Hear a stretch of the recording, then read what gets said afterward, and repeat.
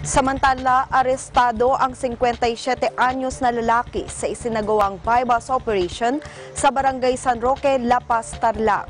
May detalye si Godofredo Santiago. Arestado ang isang 57 anyos na lalaki na residente ng Purok Mulawin, barangay San Roque, La Paz, Tarlac. Matapos ang isinagawang bypass operation, ang suspect ay si Noel Aguas. Bago sinagawa ang drug bypass operation sa La Paz Concepcion Road ng Purok 2, barangay San Isidro, La Paz, Tarlac.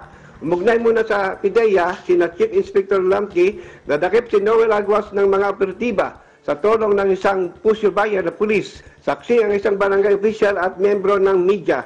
Nakuha sa suspect ang 2 pakete ng shabu na inalampak kung ilang gramo at isang 500 piso bill marked money na ginamit sa bypass operation.